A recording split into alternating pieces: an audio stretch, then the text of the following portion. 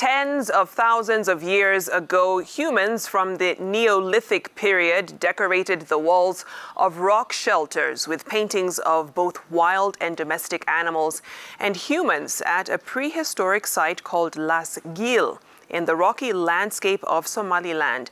Their work of art, now estimated to be over 10,000 years old, continues to attract global attention.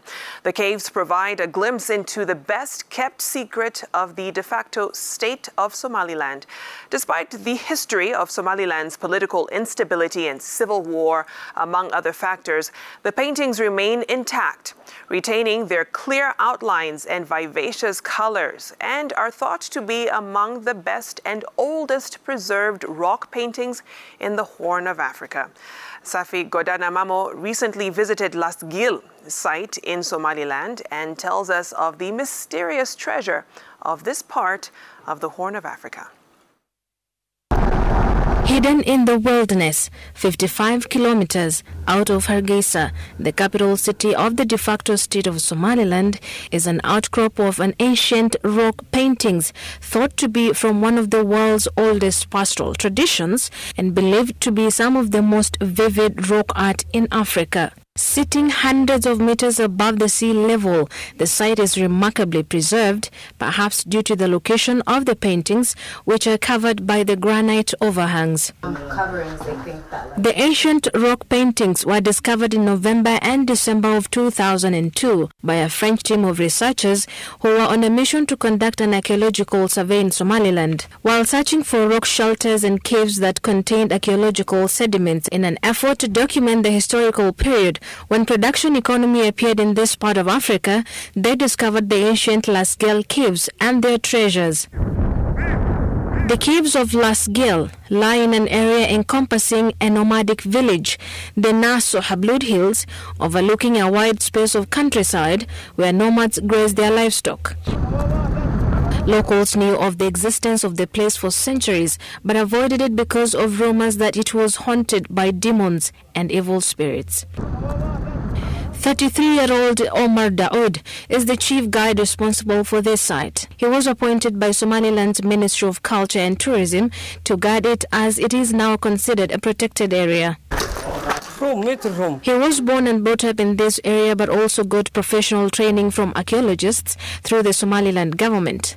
These prehistoric cave paintings, beautifully and stunningly preserved, dates back to over 10,000 years ago, and the locals here call it Laas Geel, translating to where once giraffes and camels used to water from. The paintings depict mostly animals, both wild and domestic. As is a tradition here, for the sole purpose of preserving the paintings, no one, including Daoud, is allowed to touch the paintings. He can only point using his stick. The most frequently illustrated animal in these rock art paintings is the cow. Some are just schematic outlines, while others are painted very elaborately, with radiant neck stripes decorated with what looks like traditional fabrics and ceremonial robes. The most distinctive feature of these cows is their embellished rectangular necks that are usually wide. Some are blank or with red and white stripes that could either be straight or wavy. The paintings have not faded over the years. Daoud tells us that the elements used in these paintings were a mix of ingredients from animal milk, rocks, and glue-like substance from trees, among others. But research is still being done to figure out what exactly was used to preserve the paintings for all those years. They would mix those ingredients and expose them to the sun to get the right pigmentation. Ancient humans of the area are shown raising their hands and worshipping cows with large shaped horns, as shown in these paintings. A few tiny hunters are also seen running amongst the herds. Some had spears, possibly used for hunting or for combat with enemies. In this particular painting, a man with 6 fingers is seen raising his hands as if in a worship posture, suggesting some kind of religion that the dwellers of this place believed in. Beside him is a dog that nomads are believed to have kept for their security. But for now, aside from the rock paintings, the shape and the height of the caves tell a unique story. The people of these caves were believed to be extremely tall, about 5 to 6 meters, and this can be measured almost accurately by the height of these caves. You can tell the civilization started here with paintings, then to rock carvings as shown in these finger and footprints. This cave looks like the interior of a building. This wide area could be mistaken for a conference hall. It's designed in a way that depicts sitting arrangements with polished rocks that were probably used as benches by the elders. From the research done by archaeologists, it was actually concluded that this area was a meeting hall for the ancient dwellers of this region. The meeting room used to be extended all the way to the rocks down the hill, and it had only one entrance.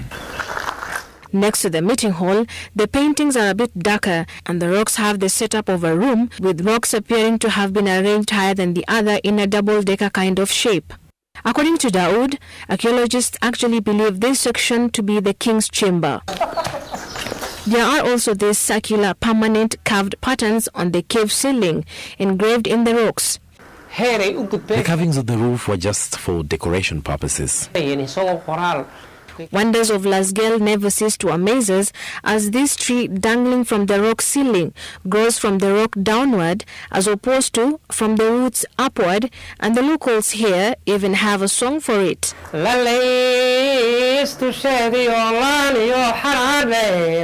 The herders and wild animals point to the interglacial period when the now arid Horn of Africa region was lush and green and home to many wild animals like giraffe and elephants seen in some of the paintings here. Possibly the reason why Hargeisa is also known as Elephant's Footpath. In recent years, the Laas Geel rock paintings have become a tourist attraction, with visitors from all around the world coming to explore this wonder of the Horn of Africa.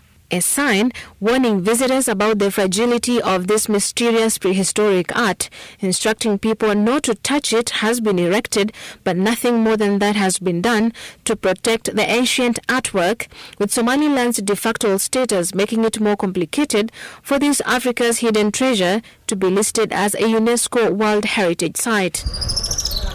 Safi Godana Mamo, Citizen TV, Hargeisa, Somaliland.